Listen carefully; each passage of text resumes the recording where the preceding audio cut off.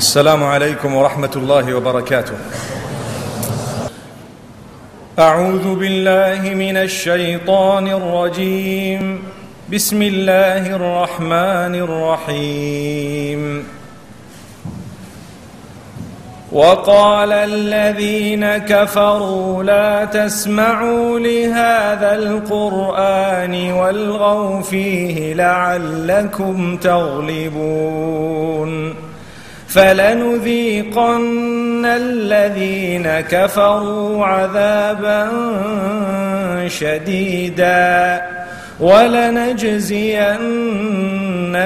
أسوأ الذي كانوا يعملون ذلك جزاء أعداء الله النار لهم فيها دار الخلد جزاء بما كانوا بآياتنا يجحدون وقال الذين كفروا ربنا أرنا الذين أضلانا من الجن والإنس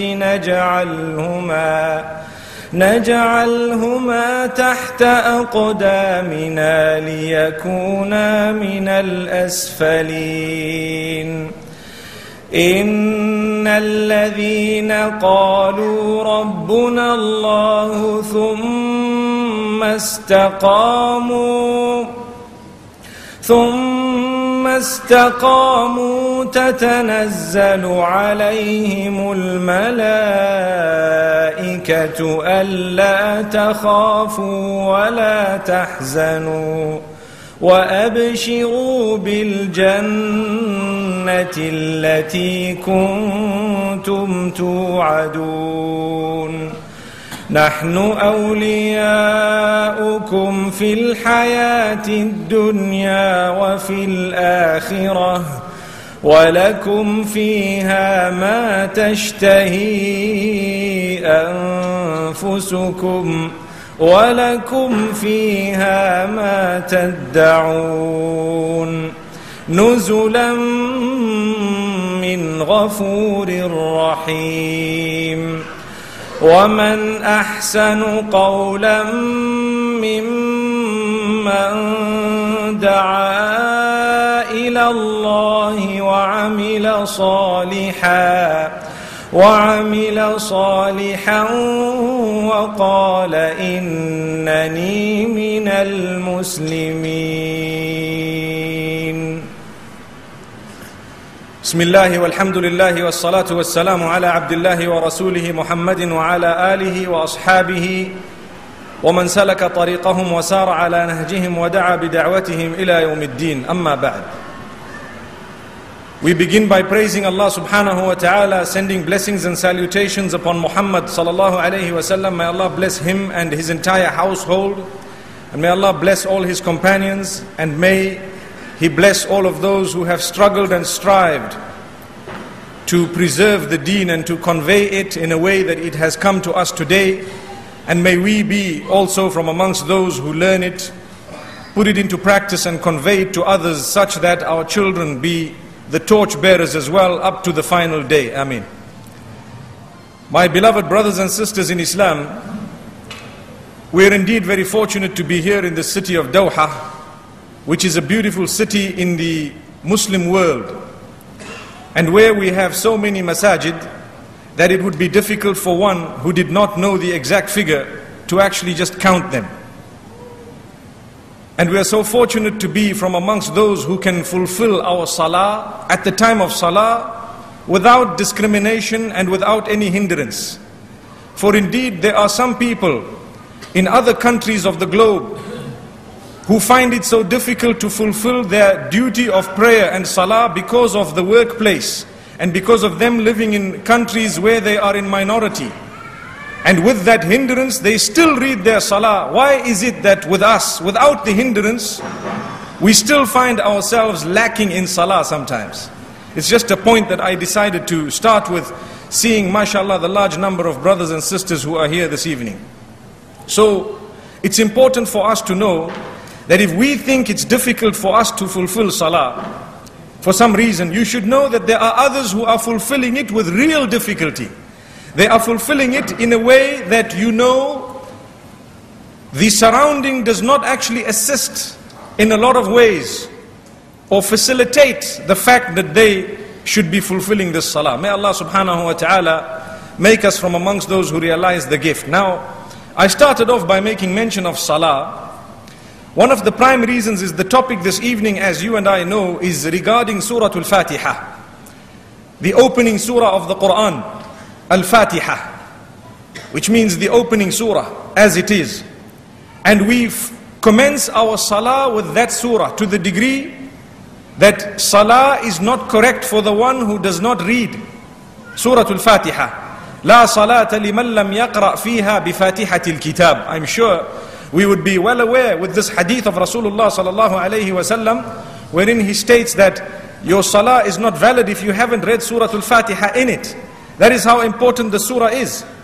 So why is it that we find ourselves knowing the surah off by heart, but we pay lip service to it in salah? And this happens to a lot of us, if not all, at some stage. The concentration levels on the meaning of Surah Al-Fatiha is at times so low that it becomes a minimum. It becomes bare. So we all would know Surah Al-Fatiha, including the young children that are sitting here in front of me. But if I were to ask you, when you fulfill the surah in salah, do you actually concentrate on its meaning? Do you actually know what you are saying? Do you know the connotation, the implication, or do you know how serious a surah it is?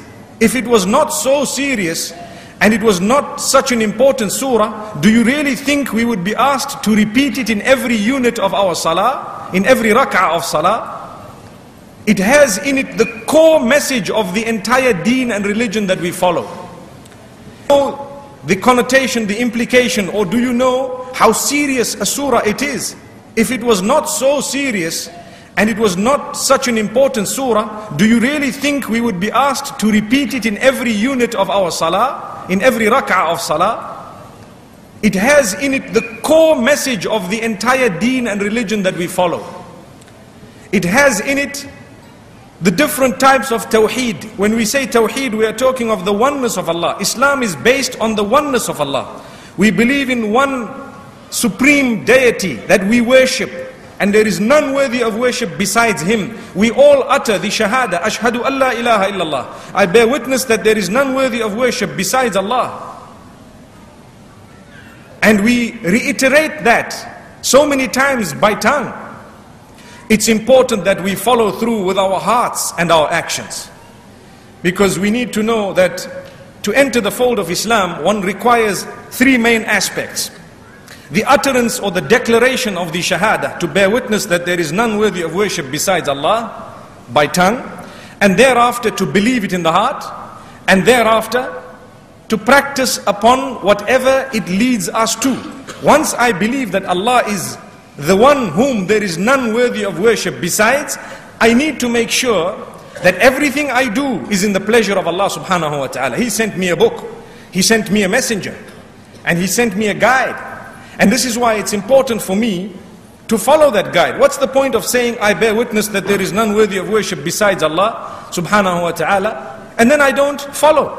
And what's the point of bearing witness that Muhammad, may peace be upon him, is the final messenger, the messenger whom we are the ummah or the nation of, and yet we don't follow? So this evening, inshallah, I'd like to take a look or a stroll through the surah, and I'd like to start off by making mention of one of the names of the surah. We all know it as Surah Al-Fatiha. It is also known as As-Salah. As-Salah, that is one of the names of the surah. Perhaps after the fact that it is read in salah so many times, and it is repeated. And this is why, if you look at the hadith of Rasulullah sallallahu alayhi wasallam connected to Surah Al-Fatiha, he says, Allah subhanahu wa ta'ala has said, and this is known as Hadith Qudsi, which means it's a hadith which is relating what Allah subhanahu wa ta'ala has said. But obviously there is a difference between Hadith Qudsi and Quran, in the sense that Quran we read in salah, We cannot change even a single wording of it and so on. But when it comes to hadith Qudsi, we don't read hadith in salah. And at the same time, it comes from Allah subhanahu wa ta'ala. Sometimes if you have a small wording which does not change the meaning, instead of, a little wow, you might perhaps mistakenly say something which is slightly different. For as long as the meaning is complete, you will not be as sinful as if you were had you changed the word of the Quran. May Allah subhanahu wa ta'ala grant us a deeper understanding. So the hadith says, قَسَمْتُ الصَّلَاةَ بَيْنِي وَبَيْنَ عَبْدِي نِصْفَيْنِ. I have divided Surah Al-Fatiha between myself and my worshipper into two.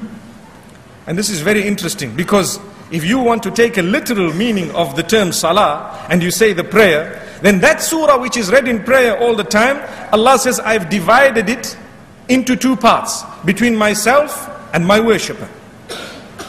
When my worshipper declares Alhamdulillahi Rabbil Alameen, when he says all praise, and I'm sure we all know the meaning of Surah Al-Fatiha as well, inshallah. Is that correct? I see all the smiles, which means yes, inshallah. It's correct. We know the meaning of Surah Al-Fatiha in the English language. Today we want to go deeper into it and we want to currentize it.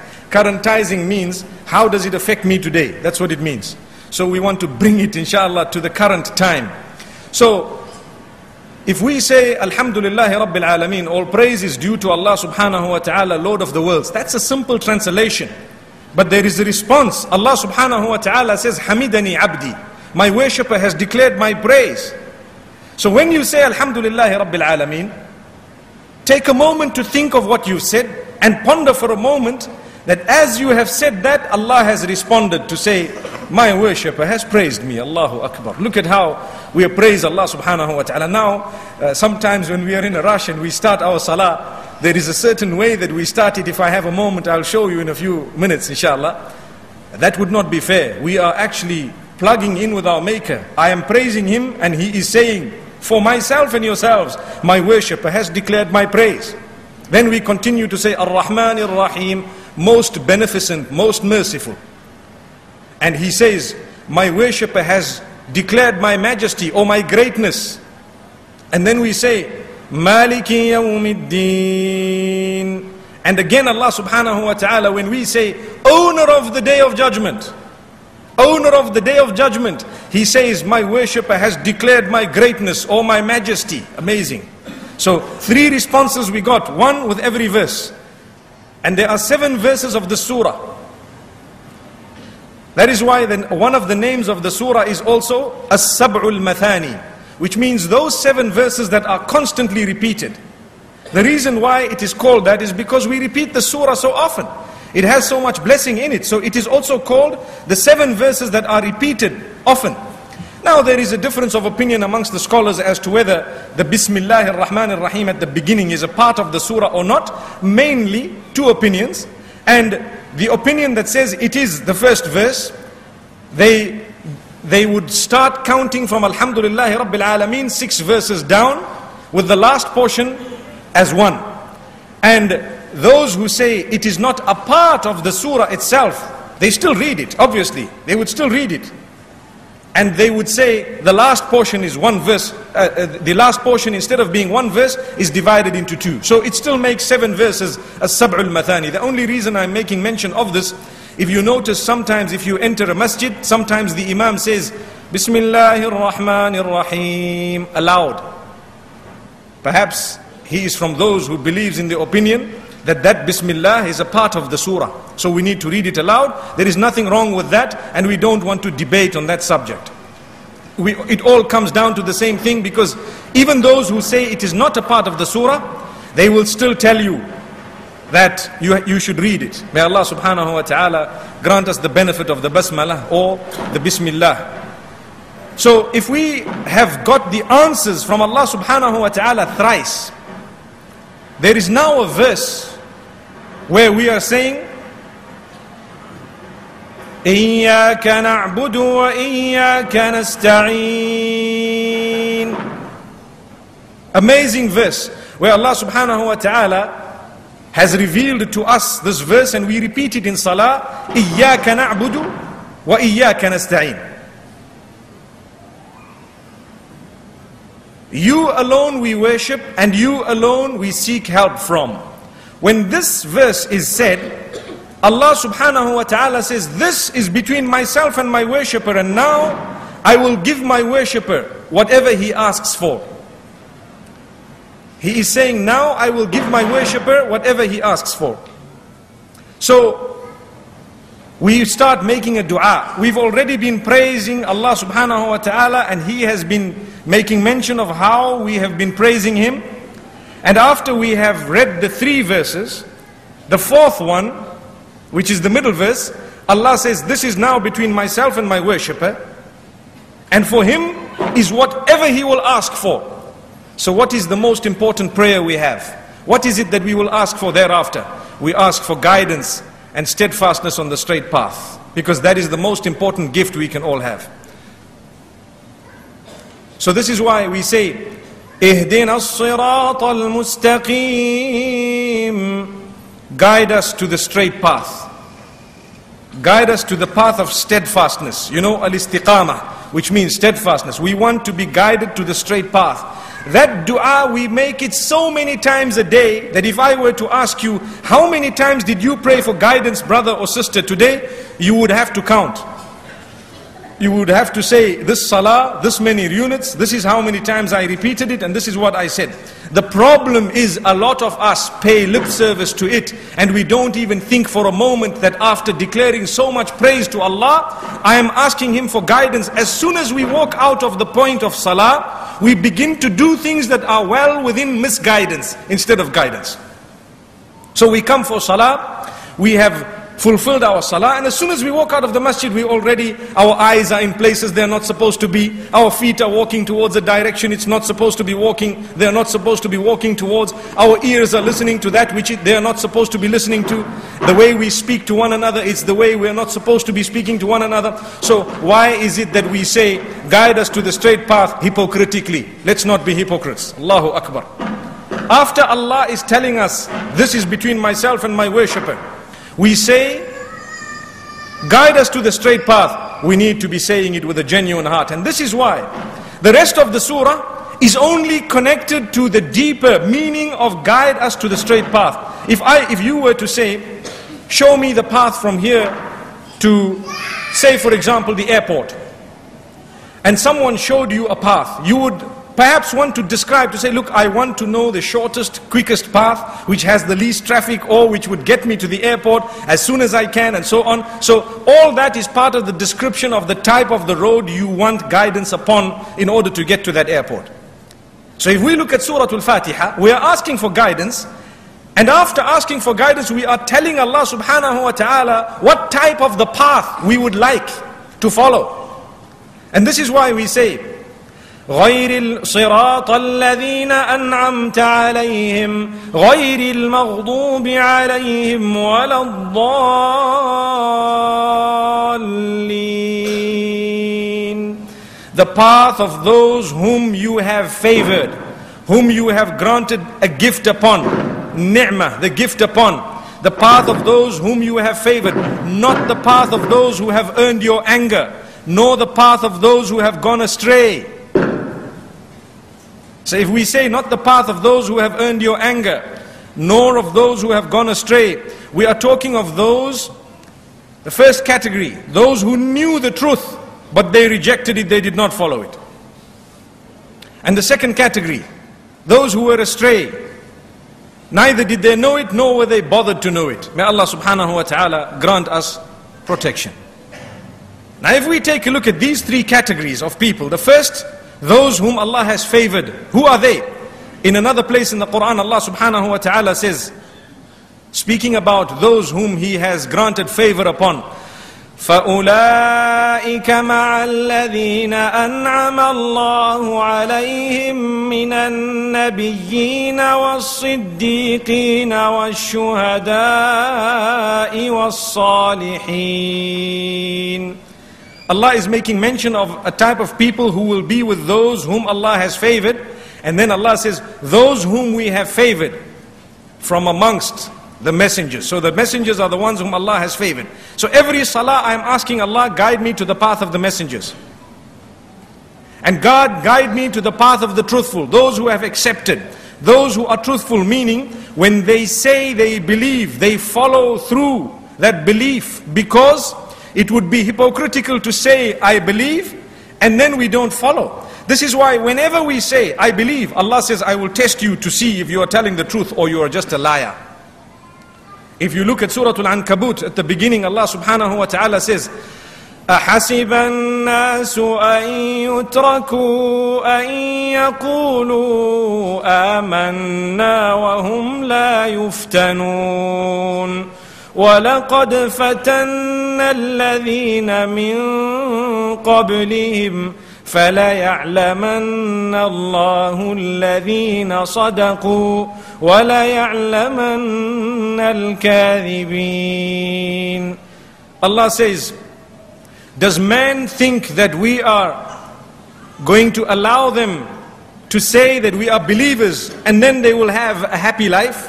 Do you think, oh man, that it is enough for you to say, I'm a believer, and then you will not be tested? Allah says, we have indeed tested those before you in order that we distinguish between who is truthful in their claim of belief and who is actually false. So every one of us, we claim to believe. We need to be truthful in that. And before we die, we will be tested by Allah subhanahu wa ta'ala. Sometimes we are tested every day. In fact, to be honest with you, every moment of our lives is a test to see if we lead it in the obedience of our Maker, or if we obey the devil, shaitan. May Allah subhanahu wa ta'ala protect us from the devil, and may He grant us easy treading on that path, the path of the truthful, the path of the messengers, the path of those who have sacrificed their lives for the cause. When we say sacrifice their lives, take a look at the Sahaba radiallahu anhum, the companions of the Prophet, may peace be upon him. There was a time when they were so few in number and they were facing such difficulty, so much challenge. They were facing people who wanted to exterminate them. Had it not been for the help of Allah subhanahu wa ta'ala, they would have probably been exterminated, as is narrated in the hadith of the Prophet sallallahu alaihi wasallam at the time of Badr, when he says, Ya Allah, these are the people taking part in the battle of Badr. If you grant us victory, we will be victorious. And if you are not to be worshipped again after today, we will lose. Allahu Akbar. Which means a small number of people, by the help of Allah, they dedicated and sacrificed their lives. Those were the truthful. You know, if you have a company, for example, and this is an example which we are just a current example, seeing that people like examples that fit within their brains. So if you have a company and people tell you, you know, brother, I've opened a new company and I'd like you to join me, and you start thinking, you know what, yeah, okay, you know, your plan sounds very good, everything seems very, very rosy and it seems like workable, but you know what, it's just you and then it's going to be me, the two of us. What if this thing flops? If it flops, well then let me tell you, we lose, don't we? And if it doesn't, we gain. So I had an SMS a few days ago telling me that if you invested $12 in Microsoft many, many years ago, today you would have $12 million. And this, when we say many, many, we're not talking of more than a decade or two. Not even more than a decade, I think. I can't recall exactly. But those who invested at that time, good luck to them. They are big, wealthy people who have a big say in Microsoft, don't they? Why am I giving you this example? To show you that the virtue of the Sahaba radiallahu anhum is far greater than any example we can give you today. When the deen had come and it was something new in that part of the world, those who sacrificed their lives, their investment multiplied far greater than the investment of those who followed later on. For us, it's laid on the table. We are spoon-fed with the deen, and still we find it difficult for us to follow. Those people who sacrificed and struggled. Today you have certain people in the West whose families are against Islam and they have accepted the faith. May Allah grant us guidance. For them sometimes, the reward they will get for steadfastness on the path may be far greater than the reward we will get because of their sacrifice. And because of the condition Allah has kept them upon, whereas with us, we sometimes have so much facility to follow the religion with nobody hindering us, but we still don't want to dress properly. We still don't want to fulfill our prayer. What are we waiting for? There are countries on the globe where they won't want you to dress properly. And still our sisters, may Allah grant them strength, they are dressing so appropriately, facing all forms of flack and all forms of challenge and difficulty. What a great sacrifice they have. Yet we sitting in a country where it is open market, free for you to dress properly. It's difficult for you not to dress properly, and still we find ourselves wanting. May Allah subhanahu wa ta'ala protect us. This is why we say, الَّذِينَ أَنْعَمْتَ عَلَيْهِمْ. Those whom Allah has favored upon. May Allah make us also from amongst those whom He has favored. He has indeed favored us by giving us the deen, by making us people who are following the example of Muhammad sallallahu alayhi wa sallam. We are very fortunate. The biggest gift that we have is the gift of Iman, the gift of faith. Sometimes we take it for granted. And sometimes we allow the glamour and the glitter of the dunya to overtake our hearts and minds. And we become people who get so engrossed in the dunya that we begin to drown in it. May Allah subhanahu wa ta'ala safeguard us. I am not saying at all that we should divorce ourselves from, that which is material. But the limits are set by Allah subhanahu wa ta'ala. We should know them. Our indulgence in that which is material should never be at the cost of our link with our own Maker. We should never ever want to do something that would compromise our link with Allah subhanahu wa ta'ala. Never. May Allah subhanahu wa ta'ala grant us goodness. Let's get back to this an'amta alayhim. We said those who have sacrificed their lives, and the pious, the good, as-salihin, those who are good and pious. If you say as-salih, a person who is good, a person who has piety in him. So we are asking Allah so many times a day, Ya Allah, make me follow the path of those whom you have befriended, those whom you have favored upon, the path of the messengers, the path of those who sacrificed their lives for your cause. And with us, it's not like we have to sacrifice a life for the cause of Allah subhanahu wa ta'ala. We can't even sacrifice 10 minutes for Allah subhanahu wa ta'ala 5 times a day sometimes. So where is the gap between us and them? One is people who have sacrificed the entire life, and one is for us to sacrifice 10 minutes 5 times a day, not even sometimes. And sometimes you have a talk of this nature, or you have perhaps a program which might appear on television, or a program that might be on the radio, or a cassette, a CD that you can just put into your vehicle whilst you're driving, and as you know, going to work and coming back from work, you make use of that time. And still we don't do that. We cannot find ourselves sitting in front of, a screen that has a program in it which is beneficial to us from a scholar of your choice. You choose him, you will find him. Who do you want to listen to? Tell yourself. Ask yourself. Today we have no excuse. You have technology at your fingertips. You can pick on YouTube the topic you want from the scholar you want and listen to it. Still we are not doing that. But if I were to tell you, brother, there is 100,000 Qatari riyals just out there being given, I think we would all go, perhaps I might even follow. Allah protect us. Allah safeguard us. So this is how man has become. Believe me, my brothers and sisters, the reason I raise this, I am encouraging myself and yourselves to make use of your time, to make use of technology. And remember, as good as technology is, it is also destructive if you do not use it correctly. So who you want to listen to, find out from those you trust. I want to listen to this person.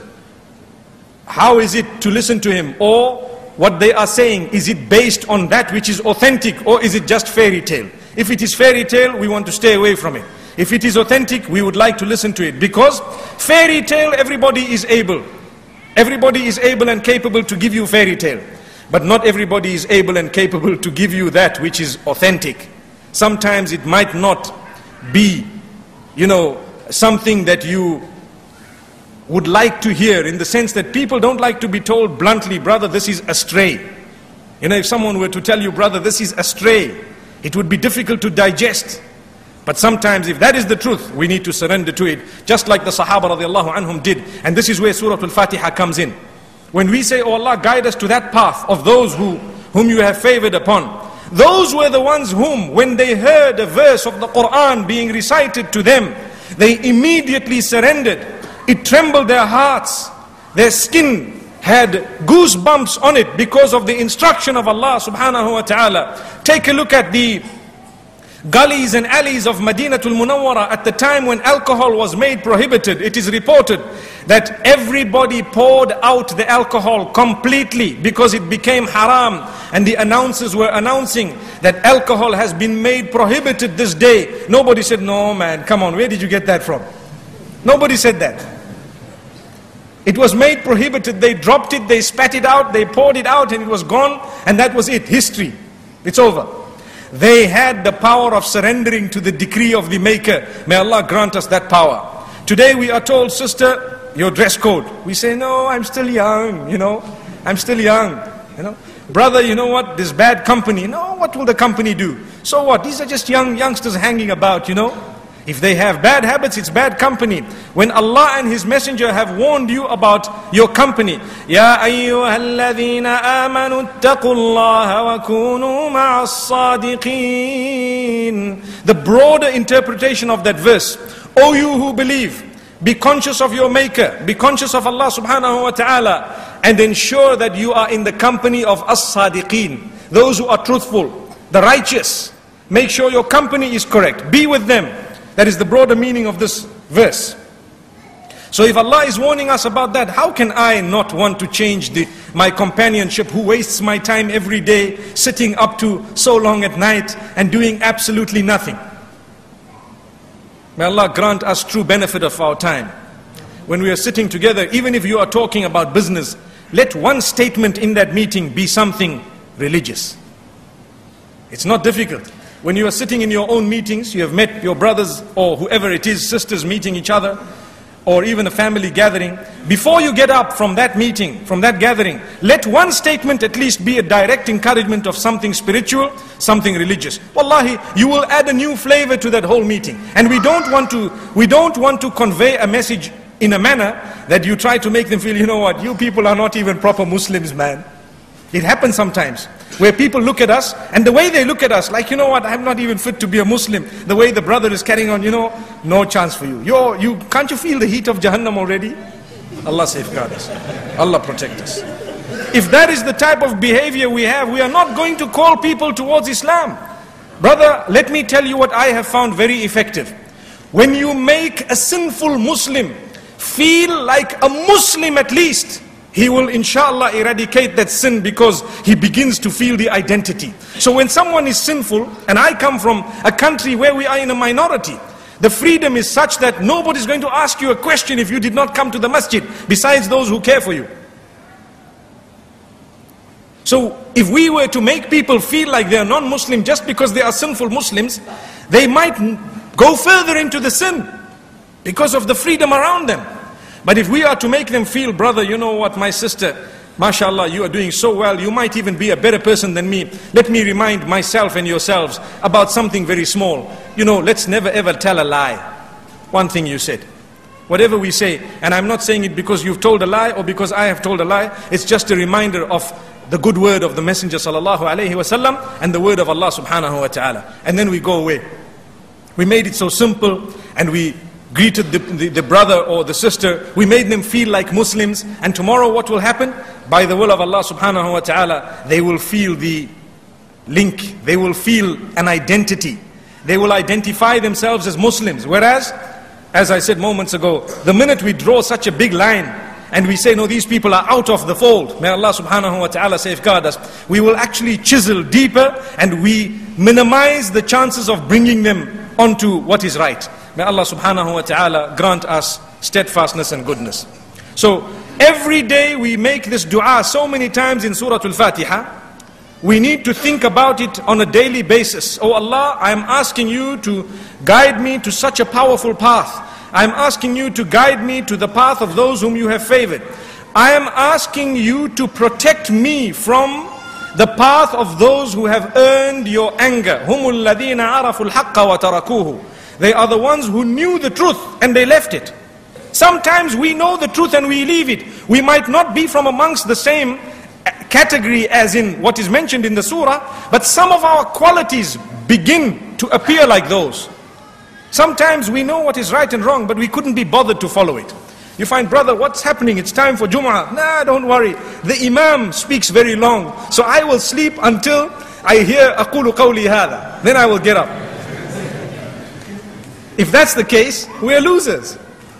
Brother, you know what is right. The Jum'ah is our Eid. It's our day of happiness. Today we want to celebrate those parties that Islam does not even allow us to celebrate, and we make a big issue of it.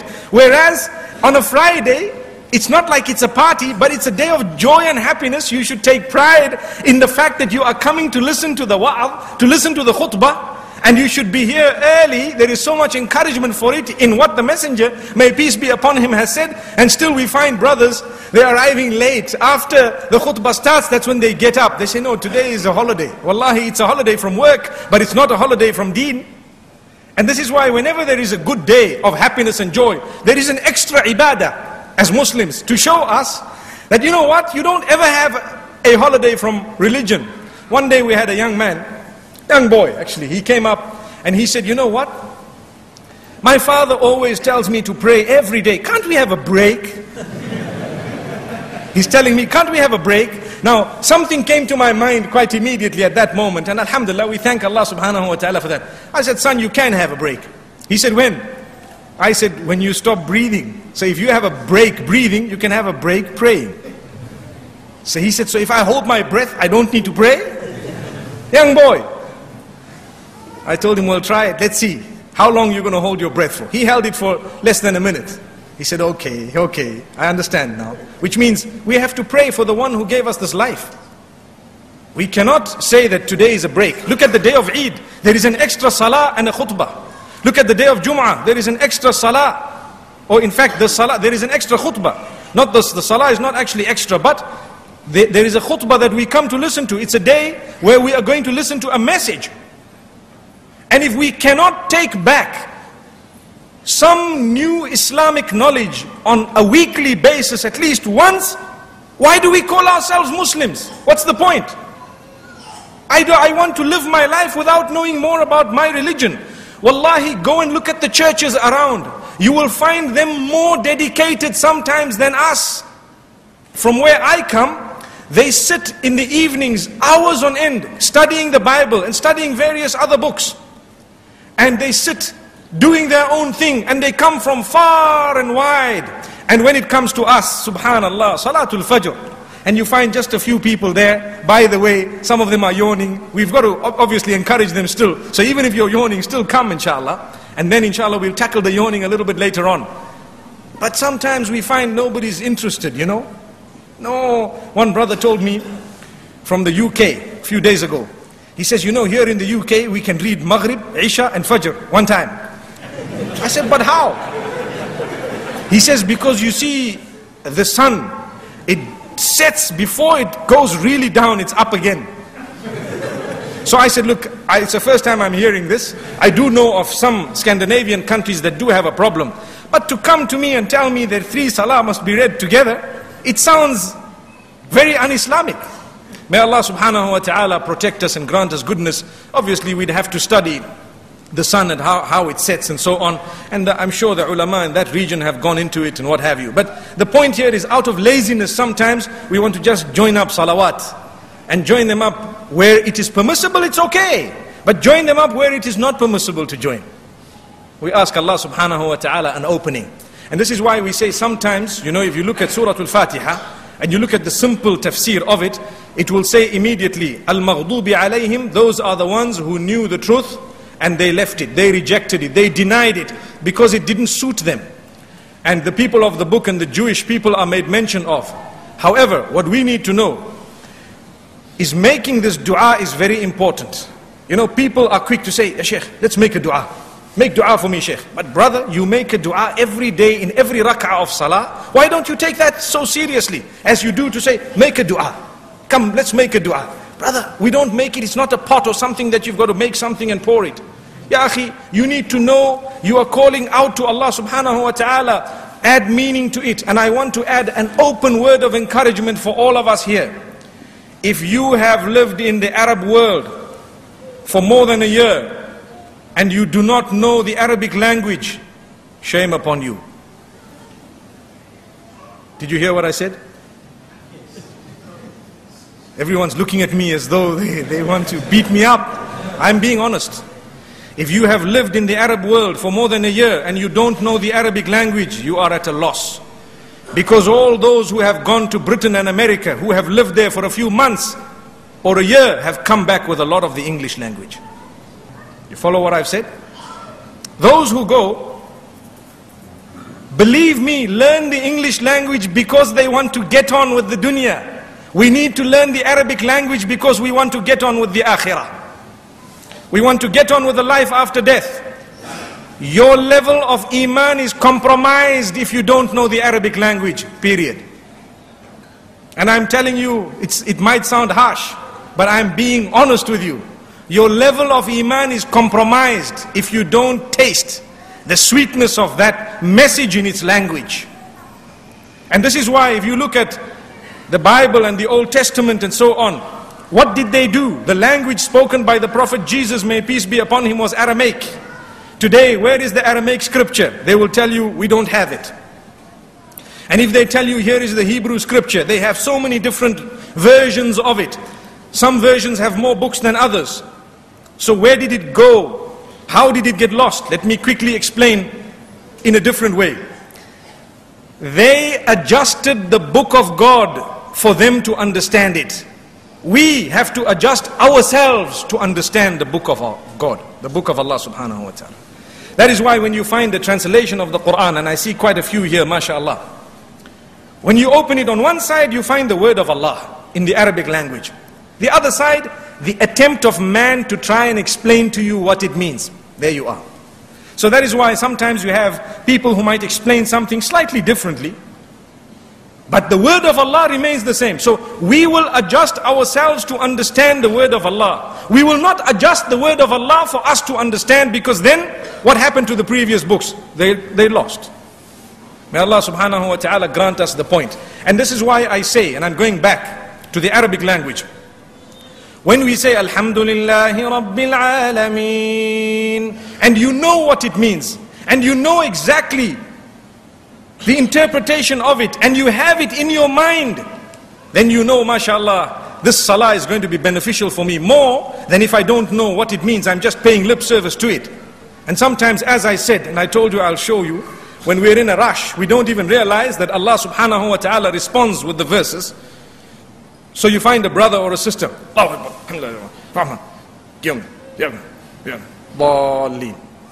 is that? Wallahi, it's happening. The only thing you can hear is Dallin. Do you know what Dallin means? It means those who are astray. Allahu Akbar. It means those who are astray. So why is it that we rush our salah? And we rush such a powerful surah in the Quran? That is a surah where Tawheed of all its three categories is reiterated. If you look at Allah's names, you will find them there. If you look at Allah's qualities, you will find them there. If you look at the worship of Allah, the fact that He is the deity, and the fact that He is the only one worthy of worship, you find it there. We say, إِيَّاكَ نَعْبُدُ وَإِيَّاكَ نَسْتَعِينُ. You alone we worship. We are declaring what is known as uluhiyya. The fact that the deity is Allah alone. None is worthy of worship besides Him. We are saying, you alone we worship, you alone we ask for help. Amazing. We are asking Him from His mercy. We say, Ar-Rahman, Ar-Rahim, most beneficent, most merciful. If you were to ask me what's the difference between the two, when they are both extracted from the same root word of the Arabic language, I will tell you, one has a broader meaning than the other. One is a specialized mercy for those who have believed, and the other is a mercy for all creatures of Allah subhanahu wa ta'ala, which includes those who have disbelieved as well. This is why Allah says in the Quran, وَكَانَ بِالْمُؤْمِنِينَ رَحِيمًا. It is Allah, one of His qualities towards the believers is He has what is known as, or He is Rahimun. Rahim meaning a specific type of mercy, especially allocated for those who have believed. And we are asking this to Allah subhanahu wa ta'ala. Now come, people say, this guy worships his wife. Have you ever heard that statement? This guy worships his wife. I see a lot of brothers saying, yes. That is not, the meaning of it is not worship as in rendering an act of worship for. No, all it means is he obeys his wife's instructions. That's what it means. And I can give you on a lighter note, and I really like this because it plugs in. We are all human beings and we like a little bit of, humor sometimes. They say there was a king and he called all his subjects, the males, and he says, anyone who is ruled by his wife, come in this line. And whoever rules his wife, where, the instructions are not obeyed, so to speak, or they come from you as a man, then you stand in this line. So the whole community stood in the wrong line. Allahu Akbar. They all stood in a line saying, no, if my wife sees me in the other line, I'm dead meat. See? So what happened is, they all got one egg each, an egg. They were given one egg. And there was one man who stood in the line. I'm the man. In the house, I'm the man. So the king was so happy, at least amongst my subjects, there is one man who has such greatness, meaning he has the quality, rujula, he's a man, So now the king gave him a horse, brown horse. And in fact, the king told him, choose from the horses you want. So he chose the brown one and left the black one. And he rode home, galloping away. Everyone else went home with one egg. So when he got home, his wife, he looked at her and says, do you know what? She says, what? Today I got a horse because I am the boss. You see? I got a horse because I'm the boss. She says, okay, that's good. Excellent. So you're the boss. So he says, I was told to choose from 3 horses. There was a white one, a black one, and this brown one that I've actually come with. This was the best one. She says, wow, you look great in it. You look great in this horse, but you'd look greater in the black one. He says, well, not a problem. I had a choice. I can go back and get the black one. So he goes back galloping to the castle. And he says, oh king. The king says, yes, what's happening? He says, I just want to swap my horse. He says, why? When I went home, my wife told me that you'd look better in the black horse. The king says, no problem. He took the horse and gave him one egg. Allahu Akbar. So, the moral of the story is obedience. We're talking of obedience. People say you worship someone when you obey them. People say this man worships his wife because he obeys. Wallahi, we don't even understand that the example of Allah is higher. We can never ever equate Allah with any human being. But we need to know that ibadah of Allah subhanahu wa ta'ala is also connected to obeying His instructions.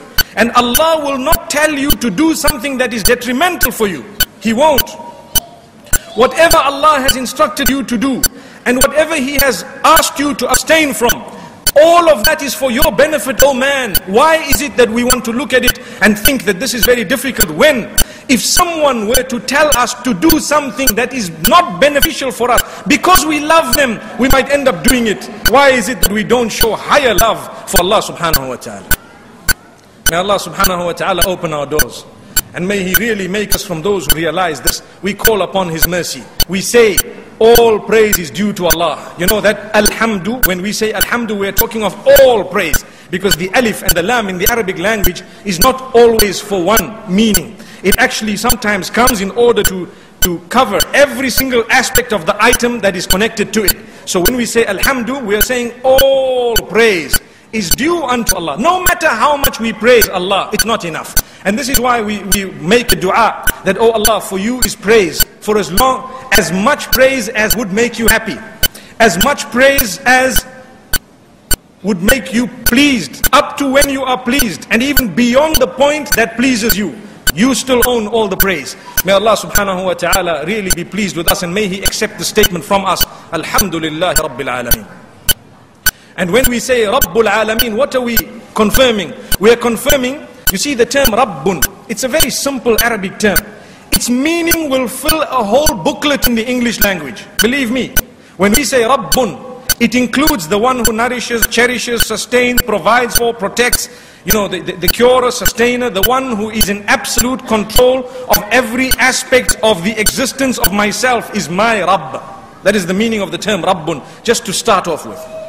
So when I say Rabbul Alameen, which means the one who is in absolute control of every aspect of all the worlds. All the worlds means, you could say mankind, jinnkind, all the creatures. You can also go beyond that and say this world, and if there is any other galaxy or Milky Way besides this, Allah knows best. He is still the Rabb of everything that is in creation. all creatures are absolutely dependent upon the Creator Himself. We're declaring such greatness in Salah, in Surah Al-Fatiha. And this is why it is also known as Ummul Quran, one of the names of the surah. You know, we say the mother of the Quran. In the Arabic language, the term mother of is used in order to portray how serious an item is. You know, the mother of all, for example, some things. You might want to say the mother of this or that, meaning something very important, something very big. And here we say this is one of the most important surahs of the whole Quran because it is called Ummul Quran. Wallahi, it is so rich in meaning that we would not be doing justice to it if we just spoke for half an hour or 1 hour. But this is only a synopsis. This is why Allah subhanahu wa ta'ala immediately after that makes mention of the qualities of His, Ar-Rahman Ar-Rahim. So you find Rububiyyah, which means Allah subhanahu wa ta'ala is the nourisher, cherisher, sustainer, provider, protector. He is the Rabb. And then you find the names of Allah subhanahu wa ta'ala in the same surah. Nobody is to be associated with Allah subhanahu wa ta'ala as a partner in worship, that is uluhiyyah, nor in any of His names or qualities. That is known as Al-Asma wa Sifat, the names and the qualities of Allah. He is unique in them. He is singular in them. He is the only one who has those qualities and names of that level. And we will never associate a partner with Him in that. And we will not associate partnership in worship, because we worship Allah alone. And this is why we say, إِيَّاكَ نَعْبُدُ وَإِيَّاكَ نَسْتَعِينَ. You alone we worship, and you alone we seek help from. Today when we make a dua, if we were in the corner of our homes in the darkest hours of the night to call out to our Maker, we would only be allowed to call out to Him and none else. No tree, no stick, no stone, no grave, no saint, no creature at all. We don't call out to any prophet, and we don't render any act of worship for anybody besides the one who made me. For your information, that is what makes Islam so palatable. That is what makes Islam so acceptable amongst those who are non-Muslims. Today if you ask the non-Muslims who turn to Islam, what is it that drove you to Islam? The majority will answer you and say, the concept of Godhood in Islam. I plug into my Maker. I don't need to go and confess to a pastor. I don't need to go and confess to an archbishop, because to be honest, that pastor and that archbishop might be worse than me secretly behind closed doors. And wallahi, it has happened. I know of an incident where they had hidden cameras that exposed a certain pastor of a church who used to say, I forgive you my child, to everybody else. And himself, he was a bigger criminal than what was happening. So he was forgiving people of a sin that he was guilty of, an even greater one than.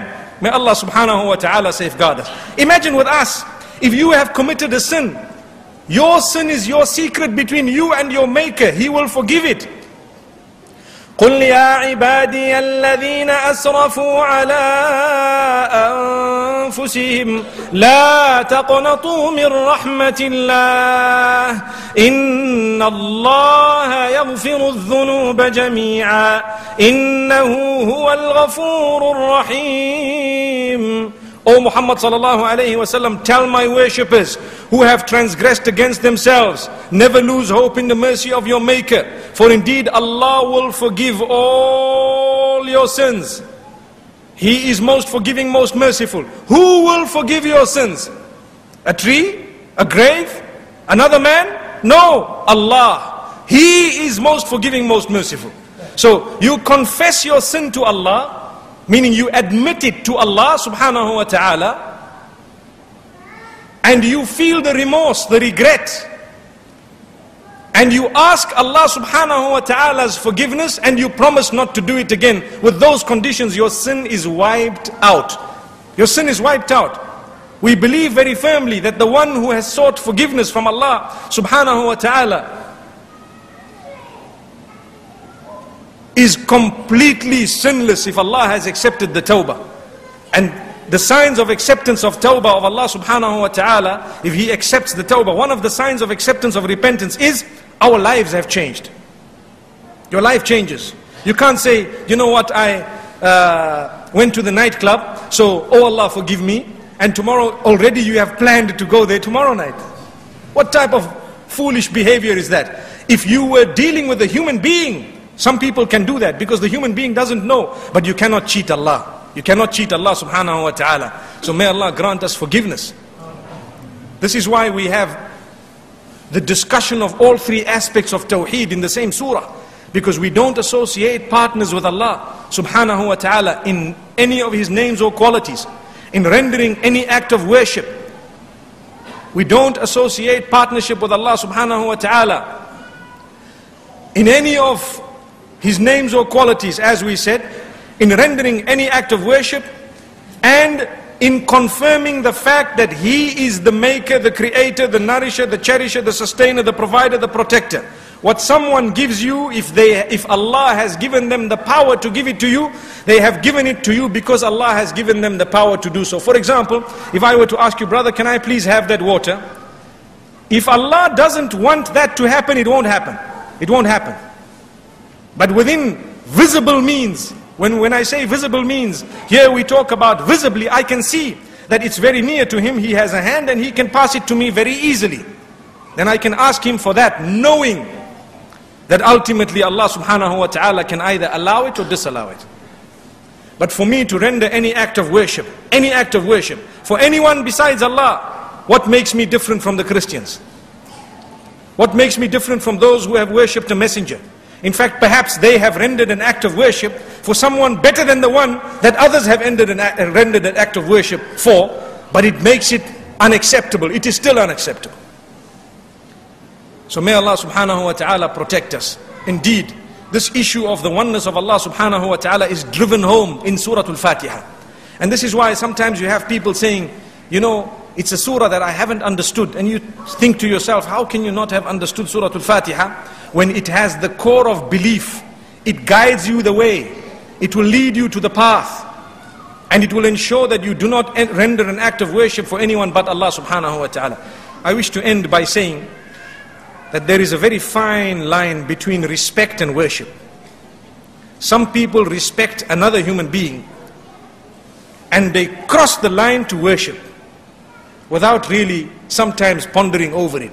So remember, no matter how knowledgeable I may be or anyone else may be, we respect them, but we don't worship them. There is a difference, very big difference, but it's a fine line at the same time. So sometimes you find people, they treat a knowledgeable person as though he is a god. It happens. And it happens in a lot of societies and communities.